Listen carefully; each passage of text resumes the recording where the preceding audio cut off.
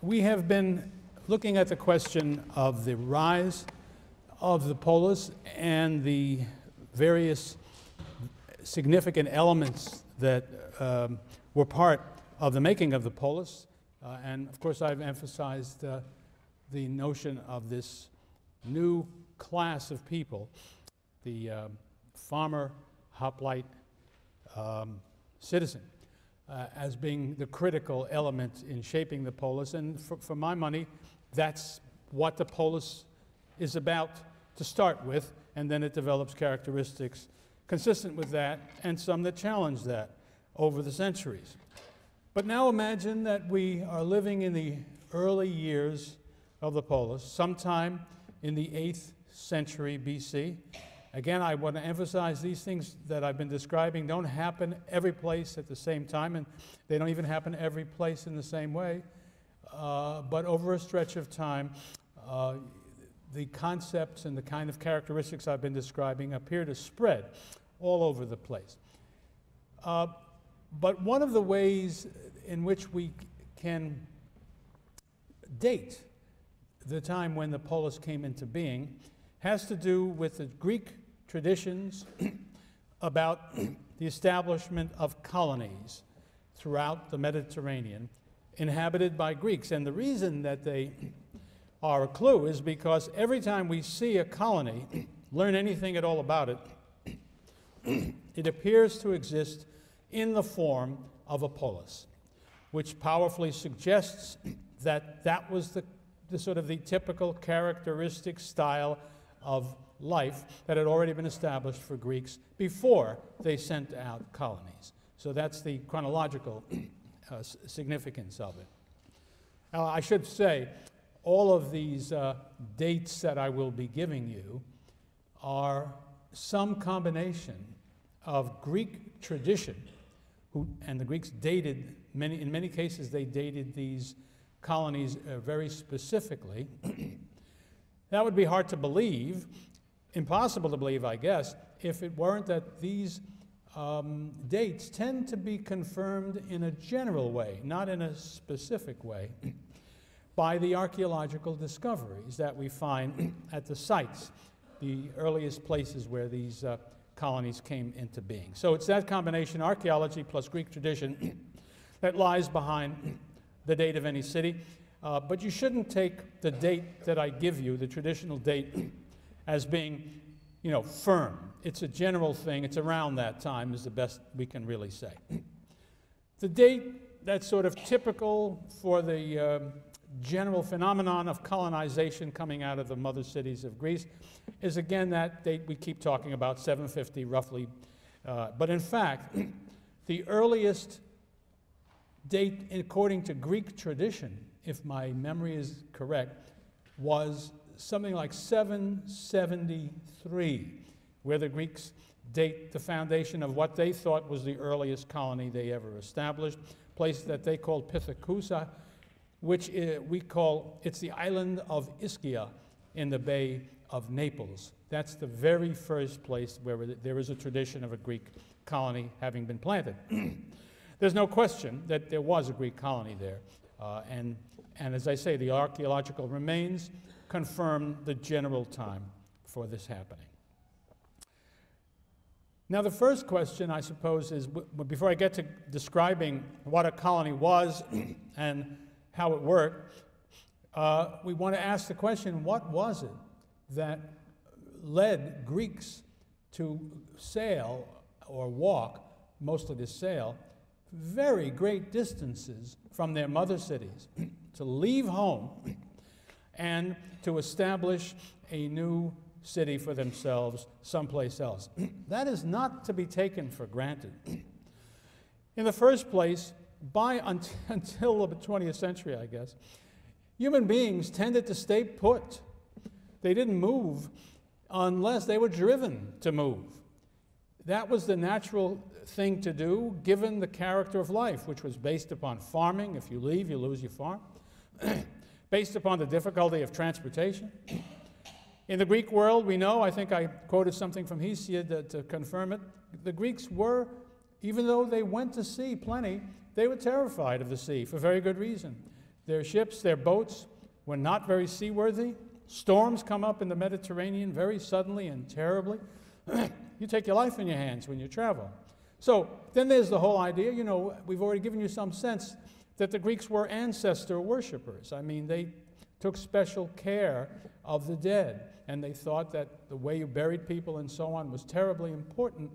And so what I'm saying is when you leave the place where you were born, you leave your ancestors as well. All of that means we need to explain why these folks do what they end up doing. And we have some hints, but of course we do not know with any certainty or any confidence.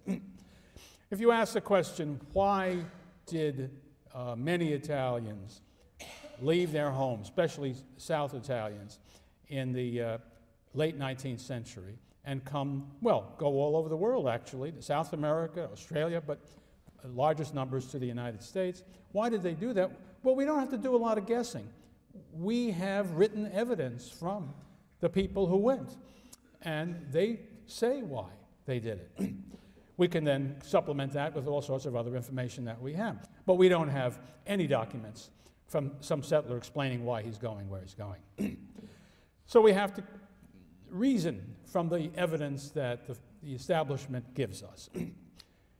I suppose the most widely cited reason is simply the desire to acquire farmland.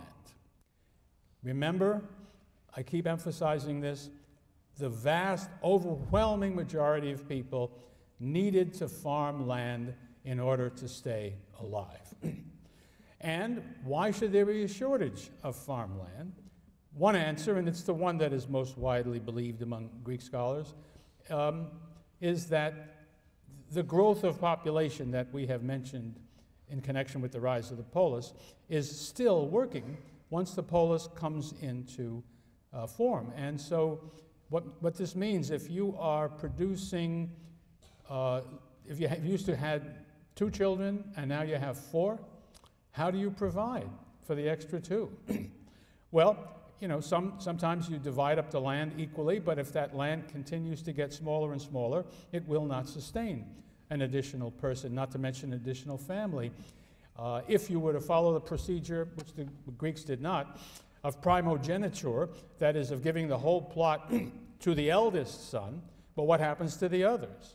And so that clearly is a problem. And the notion that land hunger is a key explanation, I think, is supported by the fact that wherever we find a polis, whatever other characteristics it has, and they vary, some of them are located at wonderful places on the sea for trading purposes, some of them are not, but all of them have a land supply which permits the citizens to farm successfully and thereby to keep make the polis succeed. But I don't think that's the only answer. I think the desire for commerce would have been also, I agree with the traditional view, which is that this would have been a lesser consideration, but still very important, because we so often find that the colony is placed right at a nifty place for trade. And they would have had to be damn fools to have settled there without that being in their minds. Although some of the places where they settled leave us puzzled, and it left the ancients puzzled. One of my favorite example is the colony on the south shore of the Bosphorus, which is called Chalcedon, whichever way you want to do it. It's right opposite Constantinople. No, that doesn't exist. Istanbul. Winston Churchill never conceded that it was Istanbul. He called it Constantinople to the day he died. But right opposite that magnificent site, the Golden Horn is there. How could you possibly settle there? Because they settled Chalcedon first.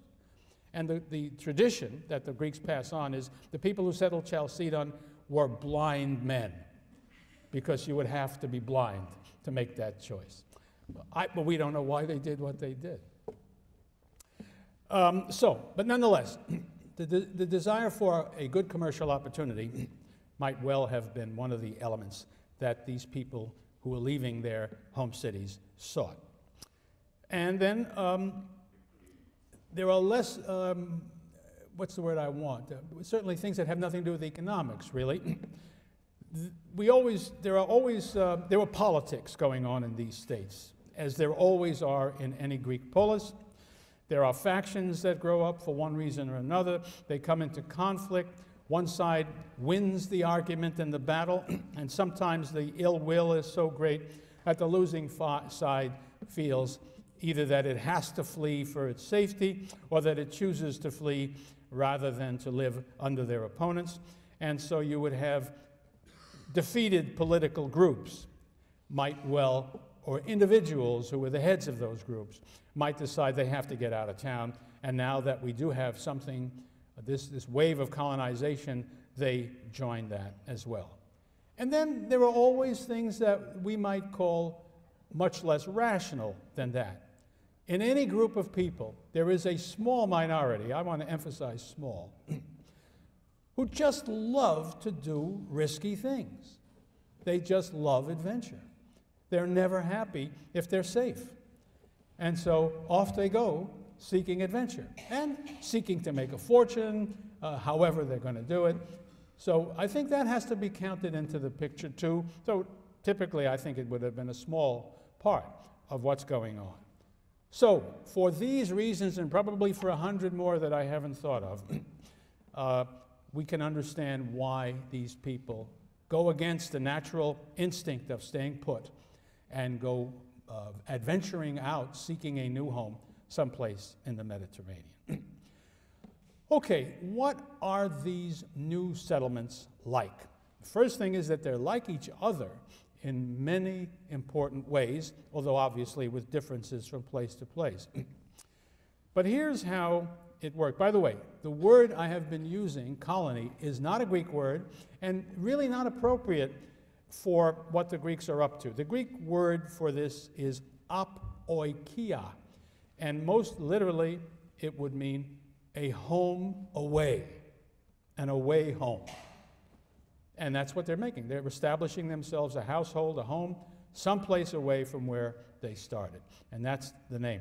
Colony is a Latin word, ultimately, for colonia. And the Roman colonies were, first of all, garrisons that they planted in land they had conquered to keep the people quiet.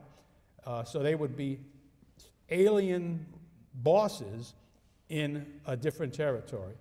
And then later in history, in Roman history, that was the name given to establishments, rural establishments, when the civilization was breaking down, and they had, and the men who worked on those rural places really were not free men and were the antecedents of the serfs we will see later on in medieval history in Europe. So when you see the word colonia in late Roman history, it's talking about something very, very different from what we're talking about. So I use the word colony because that's what we have for all such establishments of the kind we're talking about. But I remember that these are apoikiai from the Greek point of view. Okay, how does an apoikia happen? Somebody in one of the old Greek cities has to decide that he wants to go out and establish a colony. He would be an individual of some eminence because the job of doing this requires that people should accept his leadership. He will have to do the recruiting of people to come with him on the colony. He will have to do the constitutional discussion and the political discussion to gain the sanction from the mother city to allow him to do everything he knows. So I think we should imagine that these leaders of colonies, these founders of colonies, would be probably noblemen, and that they would have a position of eminence, and yet unlikely to be part of the sort of dominant faction in that city, because otherwise why would they leave? Anyway, the Greeks had a name for this individual. He was called an oikistes. He is the founder of the colony. So now he has decided to do it, and he's gained recognition from the town council, let's say, and he can go forward. Now he has to have an idea. He can't just say, I think I'd like to found a colony. What is more typical, I think, is that he thinks, I would like to take and found a colony on the southeastern coast of Sicily. Why? Because he knows something about it. Either he has somehow traveled out there himself and said, take the place I'm thinking about has a wonderful harbor. It has good farmland in the neighborhood. A critical element to making this judgment is it is not occupied by hostile natives who will resist vigorously your landing there. Either there will be nobody there, or more likely there will be not a very big population and it's not very tough, and they could be easily brushed aside. Those would have been some of the considerations.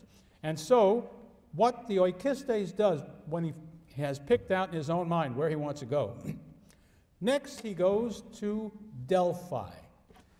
Anybody, raise your hand if you've been to Delphi. Yeah, well, it's, when you go to Greece, do the obvious. Go where the tourists go.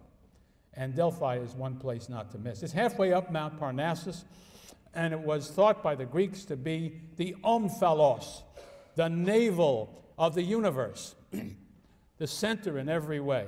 Why? Because there the god Apollo had established an oracle. There was a place in which from the earth there came, wasn't steam, what would it be? Gases would escape through this gap in the earth. And there, when things got figured out and arranged, and there were priests who worshipped Apollo there and who took care of this phenomenon, they would place a young woman there who would sit as these gases came up, and she would, after a while, begin to, I suppose in the biblical languages, she would speak in tongues, which is to say, she would rattle off a lot of language which nobody could understand what she was saying. Gibberish, or so it sounded, or Greek making no sense to anybody. And then the priest would listen to this stuff, and he would say, what Apollo said through the priestess here is, and he would give the message. Let me just take a moment to tell you about this. I say this now with great confidence, but 10 years ago, this story, which all the Greeks agreed upon in every respect, the temple of Apollo was built right on top of this. Underneath the floor of the temple was this little room where the gases came up, where the priestess sat, where all of this came up. Well, archaeologists investigated this carefully. The French School of Archaeology, late in the 19th century, dug everything up and concluded this was baloney. It was a myth. There were no gases coming up from any of this stuff. And so everybody believed for the next century. And then a young man who once sat in one of the chairs, not in this room maybe, but in which you're sitting, John Hale of the Yale class of 1973, who is now an archaeologist at the University of Louisville, having learned, or having agreed, let's say, with my prejudice, which is that the higher naivete must reign. And if the Greeks said it happened, you got to believe it happened until you have to believe that it didn't happen. And so he decided to investigate this, and he took with him a fine geologist from Wesleyan to go to the place there at Delphi and to see whether it could be true that such gases did come out and what sort of gases they were and what consequences they would have. And you know, I wouldn't be telling you this story if it hadn't turned out that they discovered evidence that, in my judgment, but I don't think really anybody doubts it anymore, totally confirmed the Greek story. They could tell you precisely what the gases were, what the characteristics of those gases were, squared beautifully with all the tales that we heard about the Delphic oracle. So here's just one more case where Yale helped to straighten out the world. But you notice it wasn't done by a Yale faculty member. We engage in confusing the world. But our alumni do a much better job, and that's what happened here. So you go to the oracle, and what do you say? What do you ask the oracle? Well, now, before we go any further, you will, in your Herodotus readings and elsewhere, you will come across many a story in which an oracle is consulted and gives an answer, well, the most famous. Early on, King Croesus of Lydia, richest man in the world, you've heard all about him, decides it would be a nice thing to conquer the Persian Empire, his neighbor to the east. And so he goes to he's a barbarian, but the barbarians came to the Delphic oracle too because you want to know what the gods want. So he came and he said, if I cross the Halys River, that's the boundary between Lydia and Persia, what will happen? And the oracle replied, a great empire will be destroyed. And Croesus said, terrific, that's what I have in mind. He invaded. He was clobbered. And then you'll read a splendid story Herodotus tells of how here he was captured. He was up on a pyre. He was going to be burned when he remembered Solon, the Greek who had come to him and warned him about this vainglory. And he said, oh, Solon, and oh, Solon. And I guess Apollo must have then said, he's reached wisdom. And so he sent a rainstorm to put the fire out, and he lived through that. Well, okay, but the point is, the oracle was wrong. No, of course not. We all know what was wrong with Croesus. He should have asked another question. Which empire? But he didn't think of it. Other times, all kinds of funny stories told about the oracle, which would suggest that it wasn't really a very reliable source of information, that it was filled with mythology and so on and so forth. But here's the hard-headed fact. We know for sure Greeks and barbarians and everybody came to Delphi. And when you came to Delphi and you were going to consult the oracle, it was hard. A lot of people, a long line, so there was a waiting issue. But also people used to bribe the priests in order to get up more up front online. And they would also give great and beautiful gifts to the temple people and to the temple and to the priest. And in other words, people spent a lot of money to consult the oracle. Now, ask yourself this, especially if you're talking about Greeks. Are they going to keep shelling out money for an oracle that gives them answers that turn out to be wrong? No. Most of the things they asked were questions that really had a yes or no answer. And according to my thinking, there's no way they could have been wrong very much. And I think the oracle probably gained its fame for being very good precisely at answering this question. The question would have been, what will happen if I go and try to settle a colony at the place which I will call Syracuse? That's what I've been describing on the southeastern coast of Sicily. And the answer would come back, and the priests would give a response that would be essentially straight. It would either say something like, I'm not going to do the words that they would have come up with, but they would have said, yeah, that's a good place to go. Or no, don't do that. That's a terrible mistake. Now, why would they be able to do that? Because at some point in here, Delphi really did become the navel of the universe. Everybody came. Now, you can bet when these folks came and consulted the priests and said, could you please put us down on the list? We want to consult the oracle. The priest said, sure, have a beer. Let's talk about your hometown. What's going on out there? What I'm suggesting to you that this was the best information gathering and storing device that existed in the Mediterranean world. These people knew more than anybody else about these things. And so consulting that oracle was a very rational act indeed. Okay, now suppose you are an oikistes, you've gotten the permission from your city to go forward, you go to the Delphic oracle, and the Delphic oracle says, fine, by all means, go where you want to go. Next thing, you got to go home, and you have to write up what amounts to a charter of foundation for the city, which lays out how things are going to work in this city.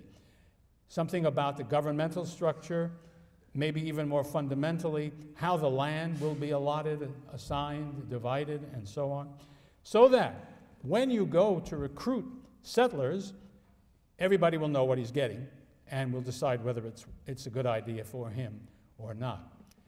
Now, recruiting is tremendously important because you need to have a certain number of settlers to make the settlement viable.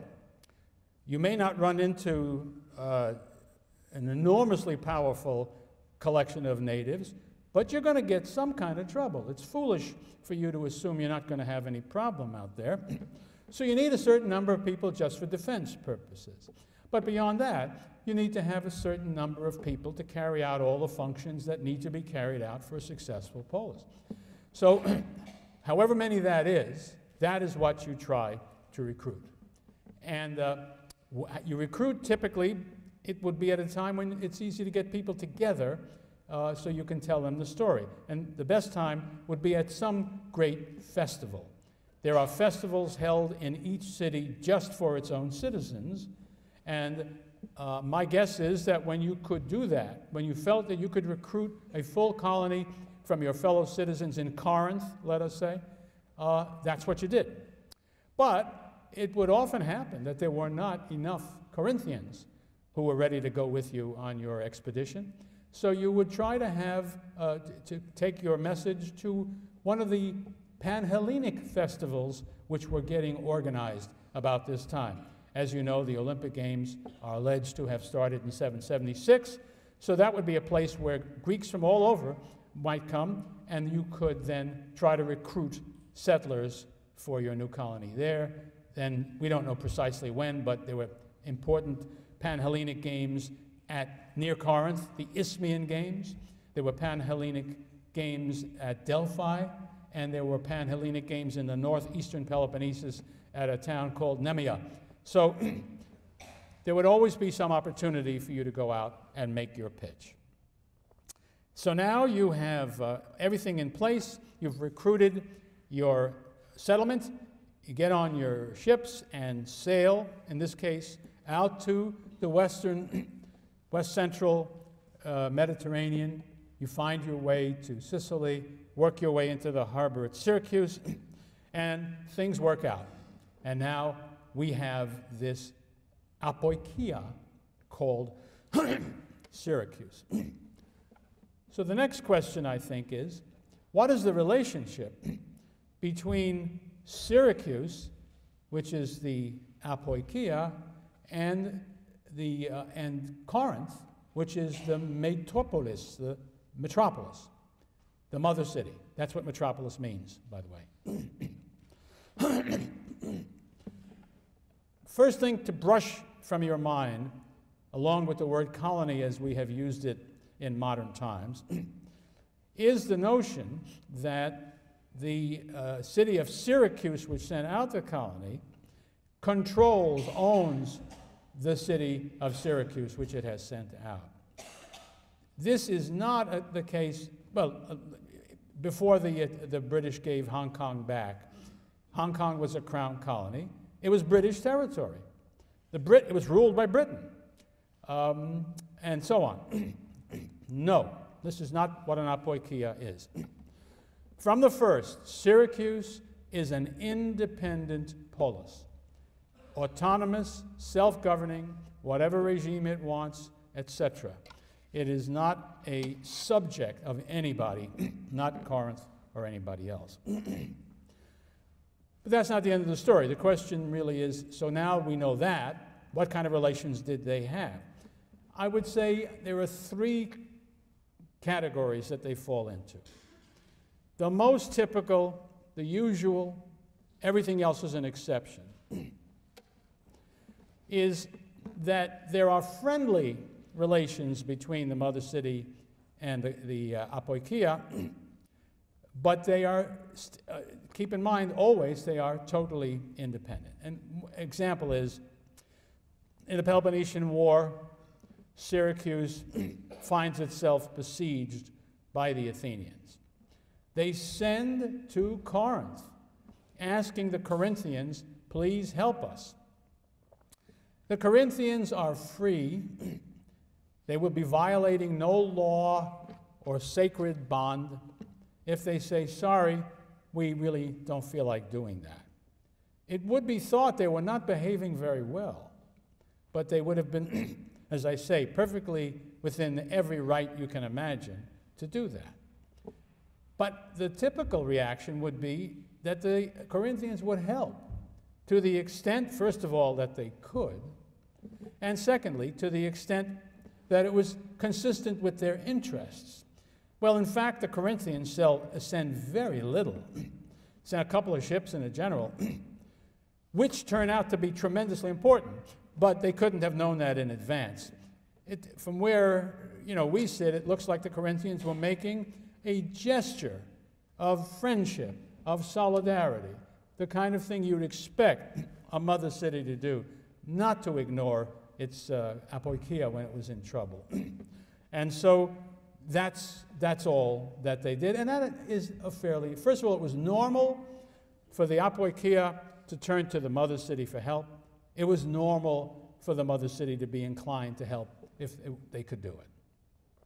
That's normal. I think if you imagine now, of the many, many, many colonies there were, that would have been the usual arrangement. Now, there are exceptions in both directions, and as it happens, the cases I know best have to do with the city of Corinth. Corinth sent out a lot of colonies, which is why we know something about their arrangements. And the ones I'm talking about all have to do with the Peloponnesian War, which is one of the reasons why we know a little bit about it, because Thucydides tells us the details of it. Well, we know, thanks to Thucydides, that it had become normal for Corinth to send out to its colony Potidaea, located on the Chalcidic Peninsula, those three fingers sticking down into the Aegean Sea from the mainland of Greece. This is a town on one of those fingers. The Potidaea every year received magistrates who governed their city from Corinth. And this was not imposed. This was not by force. This was by mutual agreement. So Corinth really had a very great deal to say about what was going on in Potidaea. So when Potidaea got into trouble with Athens and found itself besieged, Corinth sent a real army to go in there and fight. And I think that's because of this very special relationship that they had. At the other end of the spectrum, it's again, Corinth has a colony up in the northwest called Corcyra. It is the modern island of Corfu. And this colony was clearly established earlier than 664, because that's the first time we hear of its taking any action. It's been around for a while. Very early colony. And from the earliest times, Corcyra does not get along with the mother city of Corinth. The first relationship between them is a naval battle. And thereafter, we hear of them quarreling and fighting with each other just about at least once a century, right on down till we get to the Peloponnesian War, when a quarrel over who's what out in that area between Corinth and Corcyra is the, I would say, well, it's the first instigating element in bringing on the Peloponnesian War. Okay, so this gives you some idea of the range of possible relationships between colony and mother city. Just, I want to emphasize one more time that the overwhelming normal situation is the first one I described, friendly relations. Why not? These guys that have gone out, let us say to Syracuse, they are your people. They have relatives back home. They have friends back home. It is natural. Oh, by the way, they're accustomed to worship the gods in the same way that the Corinthians do.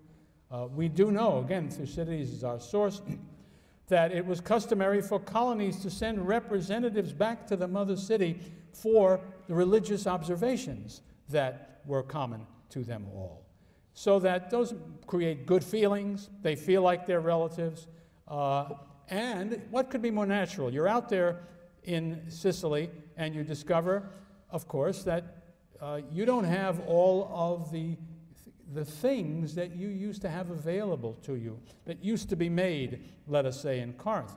As a matter of fact, in the early days, Corinth was a great center of painted pottery and was the leading producer and exporter of that.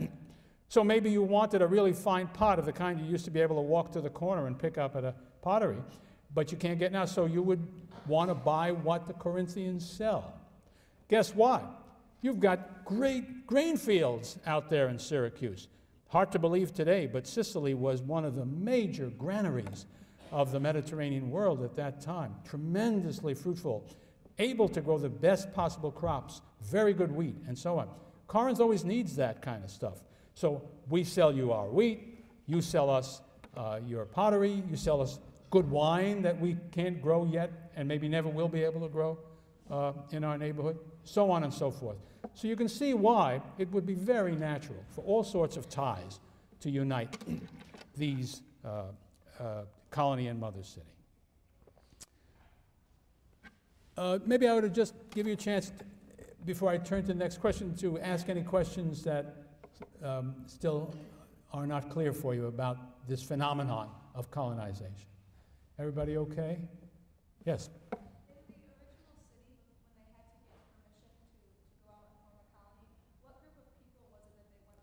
Question is, who gave permission for a colony to go in the mother city? The best guess, and that's the only thing I think we have, would be these would have been aristocratic republics at this stage of the game, and so there would have been a council of nobles that would typically have done it. As you move later in their history, you can guess that there would be councils that were not purely of nobles, but might be of wealthy people. But they would always be a minority and come from the upper class. I think that would be where they would get their legitimacy. In the back, yeah. A primitive form of what? I'm not sure that concept makes it. No, the answer is no, because nobody was compelled to do anything. You know, the British practicing mercantilism passed navigation acts saying what ships could carry what and so on. Nothing like that in the Greek world. Everybody, all of this is voluntary on both sides of every agreement. Okay, now, where are these colonies? Let me give you a little rundown. Before I get to that, I should say that the Greeks have already, before this period of the polis and the period of colonization which is connected with the rise of the polis, centuries before that, the Greeks had already spread out from their original settlements.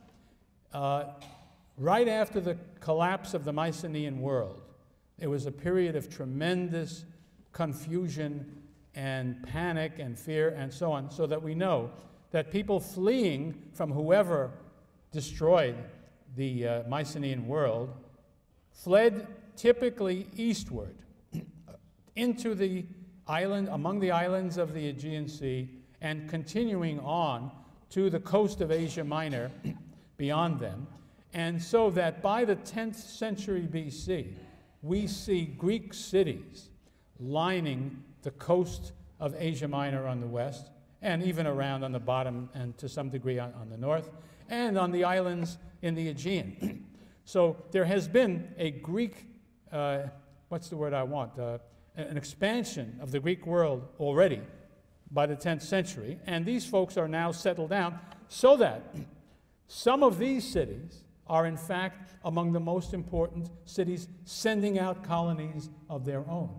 Of these, the most famous, perhaps most important, was Miletus, an Ionian city located on the west coast of Asia Minor, which sent many a colony into different parts of the world, particularly up towards the Straits and the Bosphorus and the Sea of Marmara.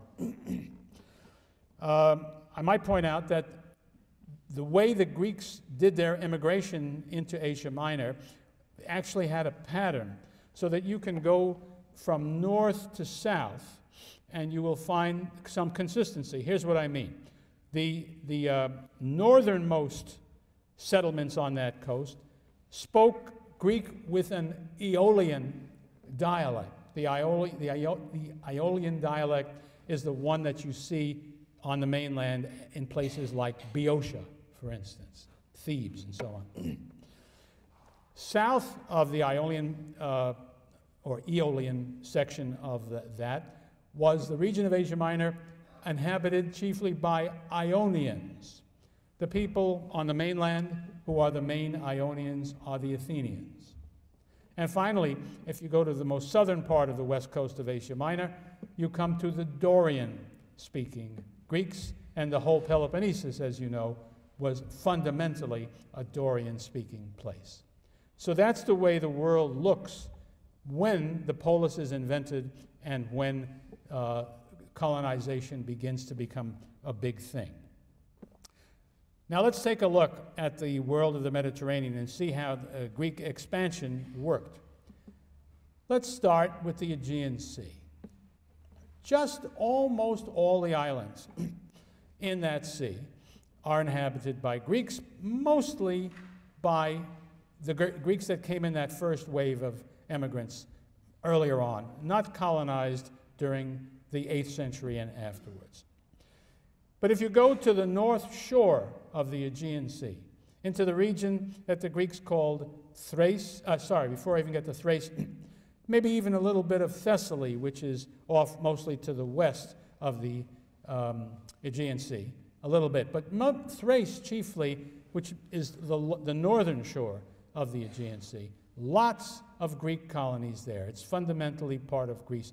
Yeah, this is not a bad time for me to remind you that in one of Plato's dialogues, Socrates says, the Greeks sit like frogs around a pond, and that pond is the Aegean Sea.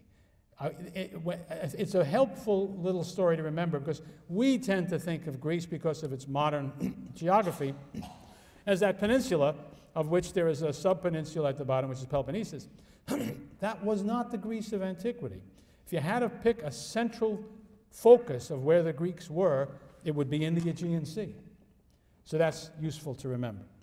Then as you move east along that coast, you come to the Gallipoli Peninsula, all of which is now Turkey, and for the rest of what I'm going to be saying for a while, it'll be Turkey as well. But through the straits, the Dardanelles, Sea of Marmara, Bosphorus, Greek cities all over on both sides. If you keep going east, you hit the Black Sea.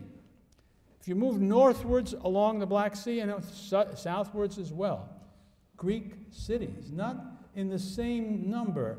They are fewer than they are in the places I've mentioned so far, but important ones. For instance, when you get up to Crimea, the chief city we call is Sevastopol. That comes from Greek words. It means Sebastos polis, the sacred city, so named after Augustus, by Greeks who lived there after the Emperor Augustus had achieved power. But it was always inhabited by Greeks. Similarly, Odessa, the chief city of Ukraine, apart from Kiev, was a Greek city. And likewise, on the northern shore of Turkey, there are Greek cities to be found. One that leaps to mind is, how do they pronounce it in Turkish? Is it Trebizond? But it was Trapezos. What was it called in Greek? Trapezos, wasn't it? Yeah. Anyway, so it's not, the Black Sea is not a Greek lake, but there are Greek cities that are spotted along the coast. Now, not on the east coast. When you get to the Caucasus, you are in barbarian territory. So when the mythical mission of Jason and his Argonauts go sailing out to that territory, he is out there in, what was it, the Tarzan country, or as far as the Greeks were concerned, It's just the wilds of out in that territory. And remember, he marries and brings home a wife, Medea, and she, of course, is like no Greek woman who ever lived. She is a witch. She can perform magic. And she can do monstrous things that you can't imagine a Greek woman doing. At least the Greeks can't imagine. So that's not Greek territory out there. Well, let's get back out into the Aegean Sea, and we get across to Asia Minor. Now, if you turn the bend at the southern end of Asia Minor and begin moving east, there are some Greek cities along in there. But when you get to what is now Lebanon, Syria, the coastal places there, Palestine, there are no Greek cities there. And that is because during the period we're talking about, those regions were occupied by civilized, powerful people who simply would not be pushed aside, and nobody would even dream of trying to take them on and building cities that would challenge their control of that area. So there are no Greek cities. As you keep coming down and past Palestine, you reach Egypt. And of course, Egypt is one of the great empires of antiquity, going back into the certainly into the 4th millennium, possibly into the 5th.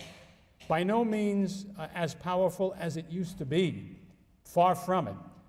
It has been conquered by now by other peoples. If you're talking about the year 750 or something like that, I think it's in the hands, it is in the hands of the Assyrians, and it will ultimately fall into the hands of the Persians. So that is not territory that you can build colonies in. You got powerful empires to deal with. There is one exception. In the 6th century, I think it's around 550 or something like that, the Greeks settle a single colony in the delta of the Nile of Egypt at a place called Naucratis, and the root of that word is ship. It is a completely different thing from the apoikia I've been talking about. It is a trading post, and it's there by permission of and under the protection of the king of Egypt. And that's because it's handy for him to have a merchant settlement of Greeks for him to do business with. So that's a great exception to everything I've been saying. Going west, would you believe, when you get into what is now Libya, there was a very important Greek colony of Cyrene, and that whole region was called Cyrenaica, and it was a Greek. And you can actually go, now that I realize it. Libya is now open, it's no longer a closed territory. You'll see Greek and Roman temples there to prove it. And when you go west, however, it stops in the coast of North Africa. The reason being, the rest of North Africa is dominated by Carthage. Carthage is a colony of Phoenician cities. Phoenicia was located where Lebanon is now. Goes back to maybe the 10th century, maybe the 9th. And it was powerful. And it tried to control not only North Africa, but the waters of the Mediterranean in the west entirely. The Carthaginians, in fact, have a powerful pied-à-terre in the western part of Sicily, and the Greeks will have to fight the Carthaginians over the years for control of the island of Sicily. So that's how far east they get. And in time, the Carthaginians also cross over into Spain, and they control some portion of the Spanish coast closest to Africa. So there are no Greeks there. They're shut out for the same reasons. However, once you get beyond the Carthaginian advance into Spain, there are now Greek cities on the coast of Spain, and there continue to be Greek cities, not everywhere, but in a spotty way, into France, of which the most important and famous is the one that the Romans called Massilia, Marseille, a Greek town.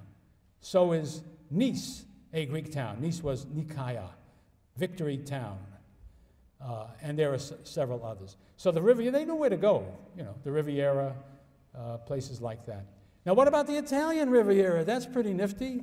Were there Greek colonies near Portofino where you could put in one? No.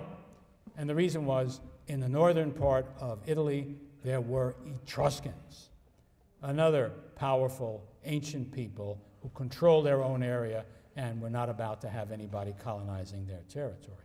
However, when you keep going south in Italy, past Rome, the Romans were not, if you know, Roman tradition says the city was founded in 754 or 3? 753. So everybody agrees that certainly not before that. So in the period we're talking about, there are no Romans that you have to worry about. But south of Rome, there is a tremendous colonizing of southern Italy. Greek cities all over the place. So Greek was that area that when the Romans do come to dominate most of Italy and sort of move up against the southern region, they refer to the whole southern portion of that peninsula as Magna Graecia, Great Greece, because they're all Greeks down there. And then finally, down we go to Sicily, and there you have the east coast. I would say 2/3 of the coast of the island of Sicily is filled with Greek towns. The third to the west is under Carthaginian control. The inland, the Greeks don't move in there. The native Sicilians inhabit that territory, and the Greeks are not interested. You will find very rare of a case of a Greek city which is founded away from the sea. They always wanted to be close to the sea for varieties of regions. So now I hope you have in your mind a picture of the way the Greek world had expanded by the time this wave of colonization was complete, pretty complete, sometime in the 7th century BC. And just a word about the leading colonizers, because I think there's something to be learned from that. One of the things you kind of speculate about and wonder about, why did some cities send out lots of colonies, some cities send out only a few, and others none at all for quite a while? Well, if you see who does, then you may have a clue. Well, here is a list of the early extensive colonizers. Miletus, I mentioned to you, from Asia Minor. Corinth on the Isthmus. Megara, right next door to Corinth, also more or less on the Isthmus. Then we turn to the island of Euboea, that long island that's right next to the east coast of Attica, Euboea. There were two important cities in the northern part of that island. One was Chalcis, and the other one was Eretria. And we hear about them relatively early in the 8th century, already being very important, very strong, and fighting each other in a famous war that they fought. But these cities were very active in colonizing in a variety of directions. Lots of these towns sent colonists up north into the Dardanelles and so on and beyond. And some of the same cities send out colonies to Sicily, so that the real colonizing states, there was no limit to where they would send people who wanted to go in those areas. It is also interesting to notice who does not colonize at this early period. And the answer is placed all the most famous cities of Greece in the classical period. Athens doesn't send out a colony until sometime in the 6th century. Sparta starts at an early point, sends out a colony to southern Italy. At some time, probably early, they sent out a colony to an island in the Aegean Sea, Milos, and then they stopped and never sent out another colony. And finally, Thebes, the greatest city in Boeotia, also does not colonize. So what can we speculate is the meaning of that? What we find is that the states who are doing most of the colonizing are located where most of the trade was going on at this point in history. and also most of the manufacturing. When I say manufacturing, you understand everything is done by hand, but you see things like shops that contain a number of slaves working for a master. In some cases, especially the later on you go, some shops that have quite a few slaves that work to produce these things. It's a handicraft industry, but it's an industry nonetheless. Well, these places are the ones that have the trade, the industry, and also engage in colonization. Moreover, as we will see, there will be internal trouble in the form of political quarreling, economic conflict, and finally warfare, civil wars, occur in some of these cities, leading to the emergence, and then the next topic I'll turn to, of the establishment of tyrannies as the way of resolving for a time these terribly tumultuous conditions in those cities. All of these things are true of places like Corinth and Megara and possibly Chalcis and Eretria. So it is easy to see that where there is that kind of conflict and trouble, there would be people who would want to flee that and to go elsewhere. And it might well be that the people who won those wars, internal wars, would have been glad to send them away rather than to have these discontented people and these folks who were their enemies hanging around town and making trouble. It's only speculation, but it seems to make sense. And we know we don't hear of such troubles within Athens and Thebes and Sparta. And it also is possible, again, it's just speculation, that population pressure might well be greater in the cities that did the colonizing. They tended, in general, not to have as much farmland as the places that I have described as not being colonizers, who may not have felt the pressures of land hunger, which was so important in motivating colonization. So that may explain why some of the states did and others did not. Finally, what are the consequences to the Greek experience of this phenomenon, of this outburst of colonization? Several things come to mind. First of all, the Greeks now live in places where they never lived before. And their presence has a real impact of a different degree in every place. I would say that typically their impact was greater in the west and the north than it was in the east and the south.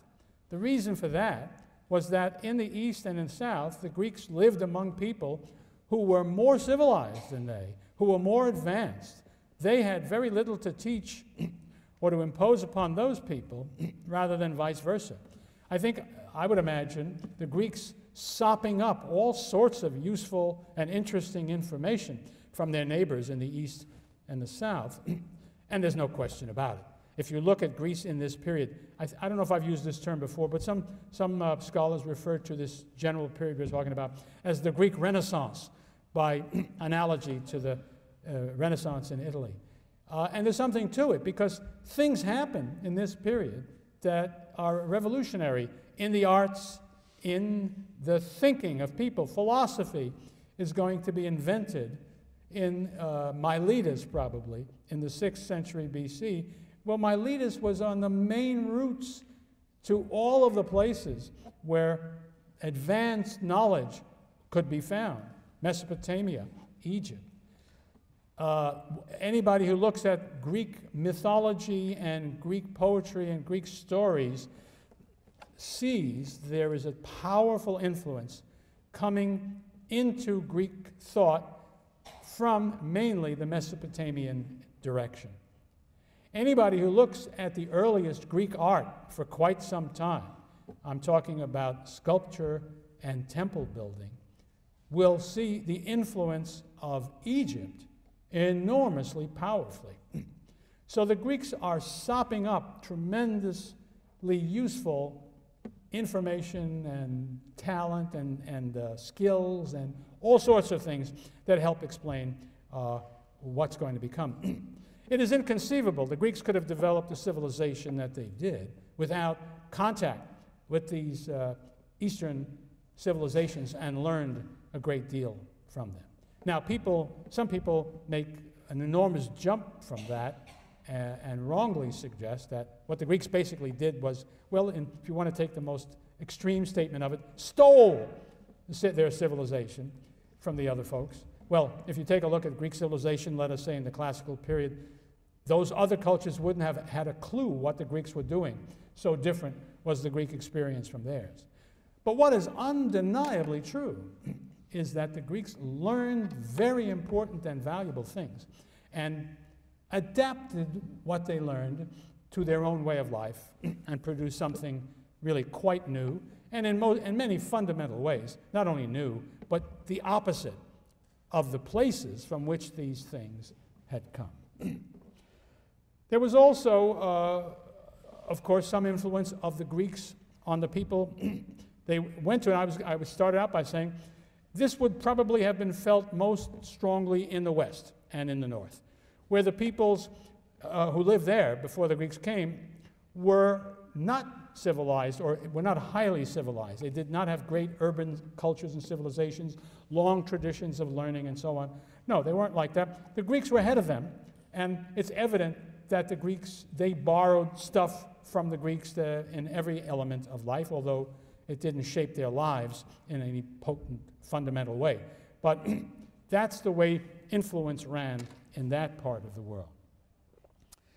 Of course, another tremendously important consequence of colonization was the growth of commerce, of trade, for the reasons I've already given you, but beyond that. The Greeks, of course, now had access to foodstuffs and other things out in where they settled, which gave them a basis for trading with the mother city, which meant there were markets for the mother city, which they hadn't existed before. But also the Greeks were in touch with people beyond where they settled, so they could obtain raw materials that were not available before, and also manufactured things that they might not have had an access to before, all of which they would have used some for themselves and then engaged in trade with the old Greek cities. And you can see, in other words, you don't need a very great imagination to see how this would be a terrific boon to commerce, which means, think about it for a second, what will this be? How will this affect what's happening in the cities, the polis? More and more people, and again, I want to remind you, never anything approaching a majority, but more and more people would be making their living in a way that was not agricultural. They would be in commerce, and they would be in industry in this small sense, and doing all the various things that are not farming.